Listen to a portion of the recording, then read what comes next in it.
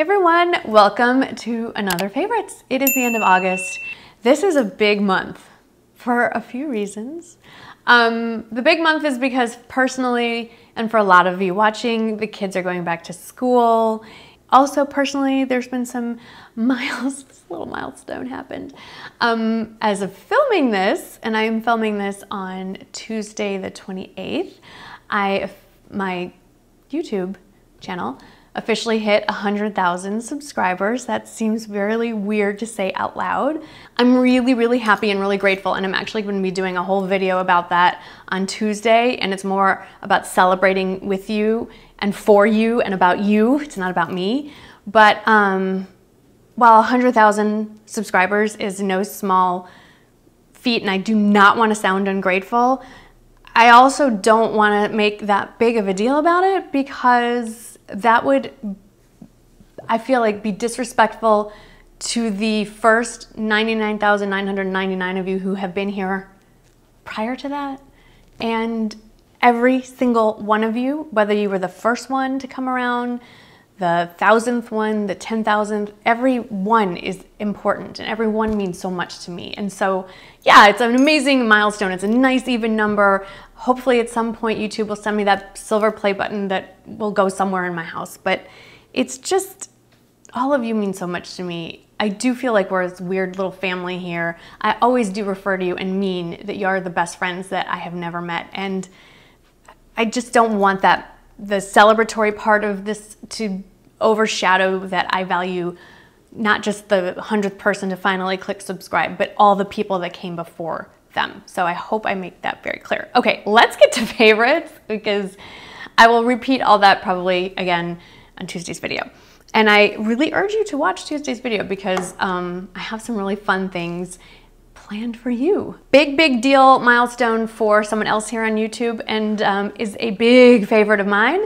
And it is the launch of the collaboration with Emily, Noelle83, Emily Eddington here on YouTube.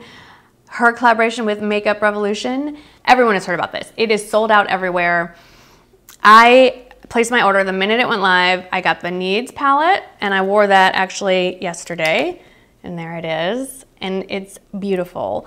And I love it. But what I love, and is my absolute favorite, which really surprised me, I'm wearing it right now, is the Wants palette. And why I am surprised, if you're a longtime viewer, you know I'm a neutral girl. I don't wear color. But this, I cannot wait to wear every single color. And right now I am wearing Grateful all over my lid. I love this color. It's the second time I'm wearing this color. And Emily has inspired me to wear all of the colors. I am going to wear all of the colors. You will see them at some point on my eye. I'm sure I'll do at least one video showing you some looks from this.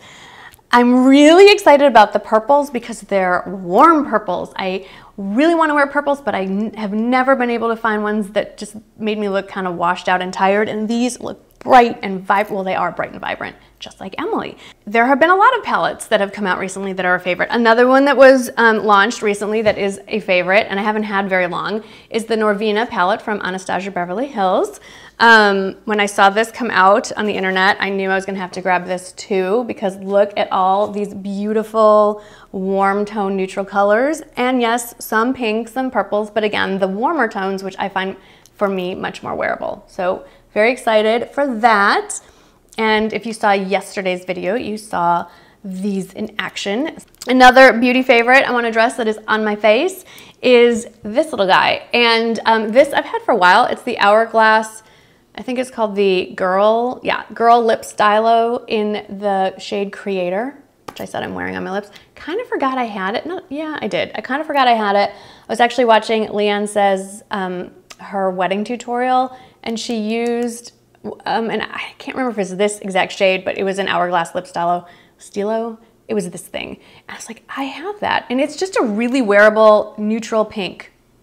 And it's really creamy, and I like the delivery system. I like this little bullet thing, and it's a favorite. I've been wearing it pretty much nonstop all of August. If you watch my vlogs, you'll have seen it listed a whole bunch of times in the description box. I really enjoy it.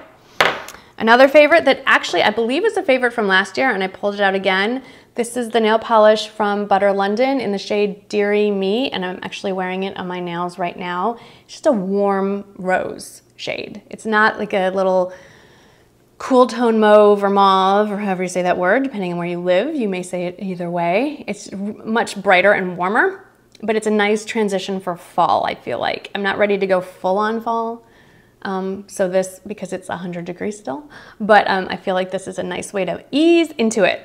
Another beauty favorite came from the Sephora haul that is still going on, by the way. That Sephora sale goes on through September 3rd, I believe, and I will list below a link to my recommendations and wish list. Is another purchase from Fenty Beauty. This product has been around a while, but I'm just late to the excuse me, to the bandwagon. This is the Killawatt highlighter. There's two of them. And what I really like about this highlighter is on this side, this shade is a little more subtle, better suited for daytime, I would say. I decided not to do that. Today I am wearing I think it's Fire Crystal is the more shiny side, and I have the blinds actually drawn, so it's a little dimmer in here, but I mean, there's a lot of highlight going on. These can be used on the face and the eye, and I've seen actually Lisa Eldridge use this in a tutorial on the eye, so I may try that next, because I do like just something like a gleam on the eye and then a little contour and we're done. That's one of my favorite eye looks, so I love this. You may have seen where Estee Lauder sent me a PR box with 56 mini bottles of their Estee Lauder Double Wear range. It's a lot. I do appreciate that at least they didn't send me 56 full-size bottles, because that would have been ridiculous. What was interesting is the shade I've been wearing for a very long time, Ecru, actually is not my shade match. This allowed me to find my shade in the comfort of my own home, and the perfect match, like it is my exact skin color, is Ivory Nude 1N1. And I am still working my way through this sample bottle, which has more product than I thought in it. So when I'm done with this, I will be going out and getting the full-size bottle, because even though they did send me 3 full-size bottles, none of them are in my shade. I will just be giving those away. A new fragrance that I am enjoying very much. So Clinique Happy came out, like, I think in the mid to late 90s, and admittedly, I'm not a fan. I like scents that are warm, smoky. I like to say they smell a little bit dirty. I don't like clean, fresh, fruity. That's not my vibe. So I didn't really like Clinique Happy so much. But Clinique has released a whole new line of like offshoots of the Happy brand, and so they're called Clinique My Happy, and one of the scents that is in that line is called Cocoa and Cashmere, and full disclosure, they sent me them, and some are more fruity or floral, whatever, but this one, like I said, Cocoa and Cashmere, is a lot more warm, spicy, but not super heavy. Like my all-time favorite, which I have brought out here to show you, is the Hermes Amber Narguilé, and this one is only available like in an Hermes actual store. Like you can't get this at Sephora or Nordstrom. You can only get it in a actual retail Hermes store, or you can order it directly from the Hermes website. I'll put that below. And this one's really heavy.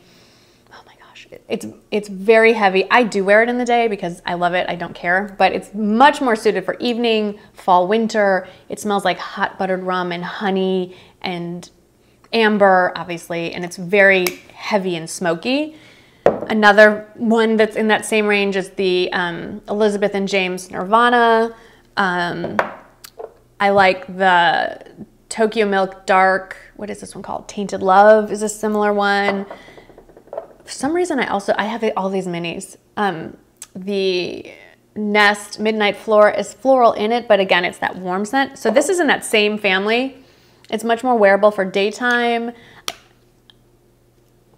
It's a nice, like similar to this nail polish, it's a nice transition from summer to fall. It's not as heavy, it's a little bit lighter, but it's in that same warm scent. That might have been the worst description of a fragrance in the history of mankind, but I did my best. Fashion, accessory, clothing stuff.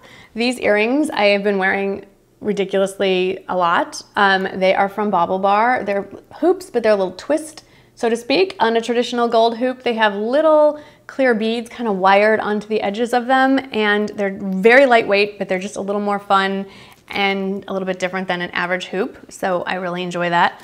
I wrote down the rest of my favorites so I would not forget. Also, really loving my Zella crop joggers. You saw them when I wore them to Lost Pines to go ziplining. Love them so much I went back and bought another pair in black.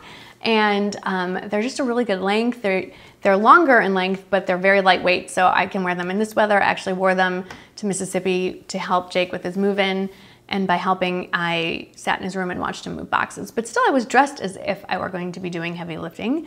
And speaking of being dressed comfortably, I bought my first pair of gym shoes in a long time, and I really, really like them. I don't know the exact name. I'll list that in the description box, but they're from Adidas, and they're really, I mean, I've been wearing them for more athletic type things, but I plan on jumping on that athleisure trend and actually wearing them just to walk around in. I really like them. So who knew, right? That me of all people would be wearing sneakers with like pants. So stay tuned for that look. It's coming. Another piece of clothing that I picked up actually in July when I went to Charleston, when I went to Gwynn's and did my little shop. It wasn't a shopping spree. I bought two things at Gwynn's. I bought the Barefoot Dreams lounge sweater type thing, which obviously I'm not wearing yet because it's, like I mentioned, a little warm. The other thing I picked up was my first pair of very, very expensive jeans. I'm not gonna lie, they're very expensive. But the frame jeans, they're high-waisted skinny jeans and they're distressed and they're amazing. They suck everything in, they lift your rear end up. I love them. I love them. I want more frame jeans. I love them. They're a good investment. For sure. I've washed them. They don't lose their shape. They're amazing. As far as the rest of my lifestyle-oriented favorites, book series, read the follow-up to Strange Practice. It was Dreadful Company is the new one. I will list that below. It's the one about a London-based doctor who is a doctor to paranormal species instead of human beings. Really, really good read. And then I found a book series. I was on like the second book maybe when coincidentally somebody else here on YouTube recommended the series to me in the comments. It's the Miss Fortune Mystery Series. The author is Jana De Leon. It is set in a small town in the swamps of Louisiana. The main character is an assassin for the CIA, a woman who has to go, not exactly undercover, she's actually hiding because her cover's been compromised, and so she's hiding undercover in this. It's not a serious book. It's ridiculous and funny and silly. If you like the Stephanie Plum series, it's kind of in that vein. From Janet Ivanovich, it's fun. And there's at least 8 or 9 books in the series, and I'm on book 4 or 5 now. So really having fun with that. I've bought a few more, like Rush, that was recommended by, is it Lisa Patton maybe? But I'm so into this series, I just want to get through this series first before I jump on another book.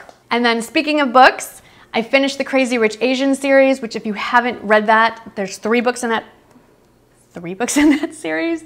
Highly, highly recommend that. But Michael and I went and saw the movie when it was released, and it is a fabulous movie. I actually want to go back and see it again. It is so visually interesting and stimulating, well, in a lot of ways. One of the main character, the boyfriend, oh my God, he's very easy on the eyes. All of the, actually, so many beautiful people in that movie. So if you just want to, like, for the eye candy alone, it's worth going for. But no, the movie itself is really well done. I want to go to Singapore now, and just as a tourist, I'm hooked. But if you've read the book, it's different, so don't let that bother you. It's still really well done, but it's not exactly the same, but some of it is exactly the same. So it plays well. So if you have not read the book, you can definitely go see the movie. You won't be missing anything. If you have read the book and are expecting to see the same thing, it's not the same thing. But they don't ruin the book either. My recommendation, read the book series, go see the movie. See the movie twice. Really well done. Really hope that they continue to keep making movies to second and third to kind of mirror the books, because it's so good. And I love the main characters. I'm obsessed. Okay, last favorite. Sorry, this is so long. I started a Facebook discussion group, and we're having a lot of fun in there, and it has nothing to do with anything about me or YouTube or fashion or beauty. It's a Bravo discussion group where we talk about all shows Bravo, mostly Real Housewives and Southern Charm, but we can talk about anything you want. I am not a facilitator. I don't instigate topics. You jump on and talk about anything you want. So I will put a link to that in the description box, and you know, we have a lot of fun in there. There's, I don't know, a couple hundred of us in there right now, and we're having fun. So that is it for my August favorites. I apologize, this is a rather long one. It's been a really good month for me and I just want to share the love with you. Remember to be subscribed because Tuesday, I'll just say it right now, huge giveaway. 10 opportunities to win some pretty amazing stuff, I think. And it's only open to subscribers. So make sure you're subscribed so you don't miss out on some opportunities. And there's stuff for US only. That's not me, that's some of the people are giving stuff away. And then there's stuff that's open internationally. So there's opportunities for everybody. Make sure you're subscribed. Thank you so much for watching. Thank you for getting me to this point in my YouTube career. Thank you. It's not enough, but it's all I've got for you, and I will see you in the next video. Bye.